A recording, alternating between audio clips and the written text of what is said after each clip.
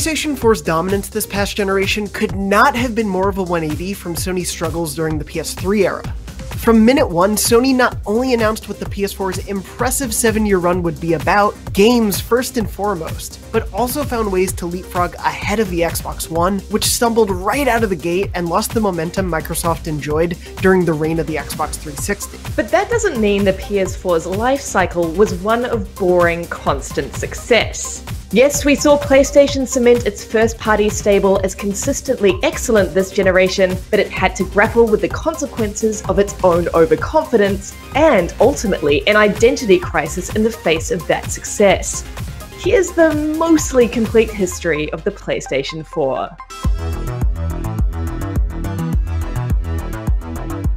Sony officially unveiled the DualShock 4, the PS4 name, and a host of upcoming games back in February 2013, but it was its approach to E3 that year that set the tone for the entire generation. It's a story that's been repeated endlessly ever since, but Microsoft bungled the Xbox One reveal with a focus on media apps and entertainment features rather than games and a confusing and prohibitive game-sharing policy. Enter Sony. In 30 seconds, it demonstrated just how easy it was to share PS4 games. Thanks. And then undercut Microsoft's console price by $100. That PlayStation 4 will be available at $399. IGN called it a knockout blow at the time, and for good reason. There's a scrappiness to that first E3. Yeah, Sony was still a major player, but the grounded human charm with which it knocked out Microsoft was foundational in connecting the brand to new, lapsed, and dedicated PlayStation players. The PS4 would go on to sell 1 million units in under 24 hours in North America alone on November 15, 2013, and continually impressive console sales followed that booming start. These numbers were bolstered by the mid-generation refresh of the PS4 Pro, and the PS4, as of now, has sold over 113 million units. That makes it the second best-selling home console ever, behind only the PS2, but for all that success, it's surprising to see just how bullish Sony was about experimentation in the early days of this generation.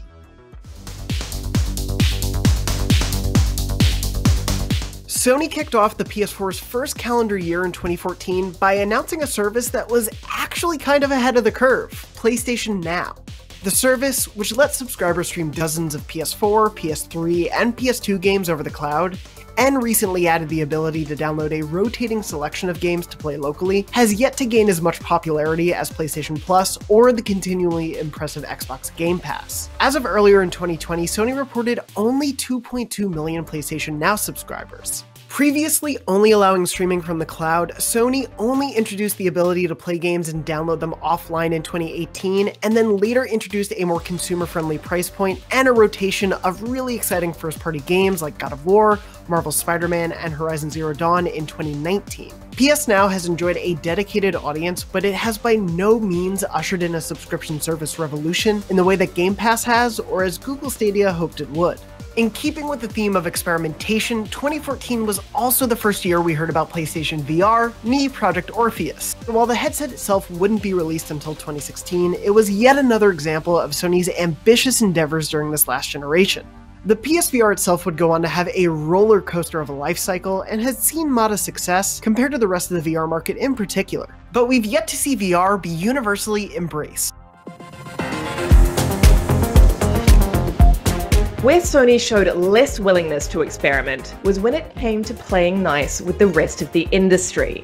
As the clear sales winner for its console generation, Sony could be occasionally stubborn, particularly when it came to crossplay. In 2017, Rocket League and Minecraft ushered in a wave of cross-console play that has since become widely embraced. But there was one problem. PlayStation didn't want to play nice with Xbox and Nintendo. At the time, then marketing head and now CEO Jim Ryan said, "We have a contract with the people who go online with us, that we look after them, and they are within the PlayStation curated universe. Exposing what in many cases are children to external influences we have no ability to manage or look after, it's something we have to think about very carefully." This stance that lack of crossplay was for the players went on for around a year until one of the biggest games of the generation, Fortnite, seemingly forced Sony's hand. As crossplay infiltrated the Battle Royale genre, players discovered that due to Sony's walled-off approach, Nintendo Switch players could not even connect their Epic account to both a PS4 and Switch at the same time, preventing cross-progression from working too. 3 months later, Sony gave in, taking a step into a crossplay beta when everyone else had gone gold. September 2018 saw the selective start of cross-platform play for PS4 and other consoles, starting with Fortnite. But that didn't mark the end of Sony's fumbling with messaging around crossplay. In early 2019, devs began to cry about how Sony's approach to the functionality was limiting the number of developers and games that could participate. And an interview with then SIE president and CEO Sean Layden only fanned the flames. Layden said Sony was waiting for devs and publishers to request crossplay support. The CEO of Chucklefish, publisher of Wargrooved, which lacked PS4 crossplay, directly refuted Layden's claims following his statement saying, "We made many requests for crossplay both through our account manager and directly with higher-ups, all the way up until release month. We were told in no uncertain terms that it was not going to happen." Concerns from devs around the industry wouldn't be alleviated until 2019, when Sony made crossplay available as a full feature. Shortly after the beta program for crossplay began, Sony finally, and I cannot emphasize that word enough, finally introduced the ability to change PSN names. Of course, like crossplay, this new functionality came with some caveats, but for users like BongRipper69, it was nonetheless a godsend.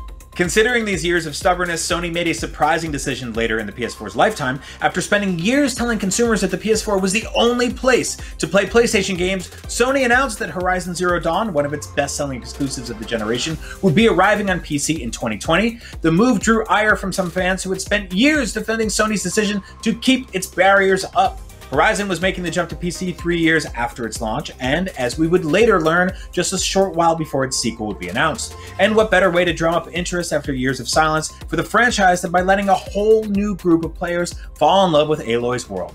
If they want to play her next adventure anytime soon, a PS4 or PS5 will still be the only place to go. For now. But none of these business decisions will really be looked back on as what defined the PS4.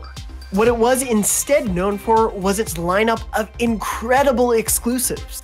Since its early console days, Sony had always focused on building up iconic characters and franchises, but the PS4 felt like the perfect encapsulation of what many players think of when they think of PlayStation. Iconic, blockbuster experiences you just can't get anywhere else. Interestingly, the PS4 didn't quite start out that way. After a launch that saw middling exclusives like Killzone Shadowfall and, of course, Internet Boyfriend Knack, the first couple years of releases wouldn't necessarily represent the volume of games that would define the platform, though that was in large part due to Sony's E3 and PSX strategy. It was in 2015 that Sony really started flexing its exclusives, when it offered PS4 players arguably From Software's most beloved Soulsborne, Bloodborne, which is still often considered a standard bearer for the genre, as well as Uncharted: The Nathan Drake Collection. And while that second one may seem much smaller, it was a sign of big things to come between Sony and Bluepoint Games.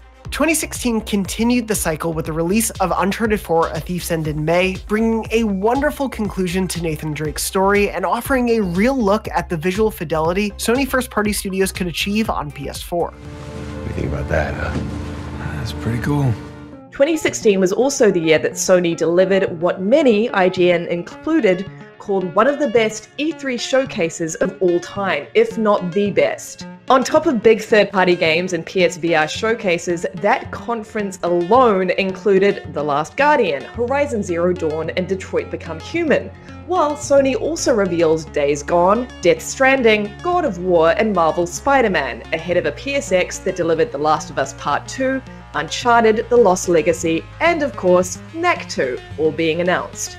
Sony continued rolling out hits in 2017, with the critically and commercially successful Horizon Zero Dawn being heralded as a bold new direction for Killzone dev Guerrilla Games, and kicking off an impressive trend of new Sony IP establishing itself as a core part of the exclusive lineup. 2018 brought two of Sony's biggest exclusives into the conversation, God of War, which revived the seemingly defunct franchise with an entry that brought new levels of gameplay and storytelling depth to the table, and Marvel's Spider-Man, a flagship comic book crossover that has made the webhead synonymous with Sony as a gaming platform and may have cemented developer Insomniac's move from long-standing business partner to official Sony first-party studio. But with the release of these two games, we also began to see a Sony that started to spin its wheels. There were still clearly some impressive games to come, but because many of Sony's first-party studios had spent years working on a single project or two, 2018 brought with it two trends: Sony's seemingly annual Game of the Year contender status, and a question of how far Sony could stretch that reputation as its unreleased lineup began to dwindle. The clearest sign of this issue came at E3 2018, which saw Sony guide press and remote fans through a series of locations to showcase the Big Four: Marvel's Spider-Man, Death Stranding, Ghost of Tsushima, and The Last of Us Part 2. With some of these games having been revealed in 2016, and in hindsight we now know it would be over 2 years until the last of them, but not The Last of Us, that was second to last, would be released, there was some clear fatigue among Sony fans just wanting to get to the games, or at least not be shown tease after tease after tease if they were still so far off. And so, perhaps in part due to that, but also due to trends around the industry, Sony pulled out of E3 2019 a year before COVID-19 would lead to E3 and every other major convention skipping 2020, and also put an end to PSX after the 2017 show. Concurrently, Sony decided to take a page out of Nintendo's book and introduce the PlayStation State of Play showcases in 2019, a host of events that cut out the middleman of an event like Nintendo Directs do, but with all the confusion of what exactly a State of Play should look like, unlike the very confidently made Nintendo Directs. Since their introduction, State of Plays have been hodgepodges of trailers for third-party games, some exclusives and some not, tied to a single big trailer debut that has 20 minutes of other trailers to go through first, or one-off specific game-focused showcases that play like wonderful slices of E3 conferences we may never get again. But the rhyme or reason by which Sony uses the State of Play name seems arbitrary at this point, with both of 2020's major PS5 reveals abandoning the title and instead it being used in everything from Saturday morning Demon's Souls showcases to PS4 roundups in the months between PS5 news drops. They paint an erratic picture of where this new phase of Sony's promotions go as we enter a new generation, coming so late into the PS4's lifecycle and after pretty much every major PS4 game had been announced to really have the impact this past generation that Directs have. Still, even with Sony's decision to abandon its normal event life for prepackaged carousels, the last 2 years of the PS4 lifecycle were not without their major hits. In fact, much of Sony's silence on the PS5 felt like it was due directly to just how much PS4 players had to look forward to. With 2019 not trending quite as high critically as 2018, 2020 came back with hit after hit, either commercially or critically, or both. Dreams, MLB The Show, Final Fantasy VII Remake, Nioh 2, Persona 5 Royal, and of course The Last of Us Part 2 and Ghost of Tsushima. One of the console's best overall years, if not the best, is arguably the last year. It doesn't majorly have to share retail space with its next-gen sibling. And that's not even including the cross-gen PlayStation exclusives like Marvel's Spider-Man, Miles Morales, and Sackboy: A Big Adventure. Year after year, PlayStation defined its platform by the experiences you could only get on the PS4 compared to the competition. Whether that be first-party exclusives, first access to third-party DLC and partnerships with Call of Duty and others, or just Spider-Man himself. But even as the PS4 remained the place to play the generation's biggest games, the platform itself didn't always put players first. Whether in Sony's reticence to join the crossplay trend going on around it, or in its erratic messaging in later years. And maybe it's a byproduct of the times, or it is the culmination of Sony's growth not just over this past generation, but the last several. From the heights of PS1 and PS2 success, to the troubling days of the PS3's early life, to the runaway win of the PS4, Sony has seen its fair share of wins and losses, triumphs and embarrassments. This generation itself has been a microcosm of that.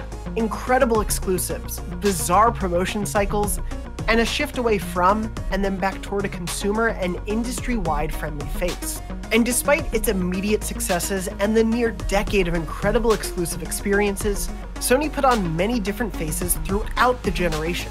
The one we're currently left with, A Sony committed to the heights of PS4 exclusives, along with the indie love and player-focused options of the PS4's early days, may not be the one we see in just a few years' time. But it's quite clear, whatever form Sony takes after it fully leaves the PlayStation 4 behind will have its roots in the dominating exclusives that defined this generation.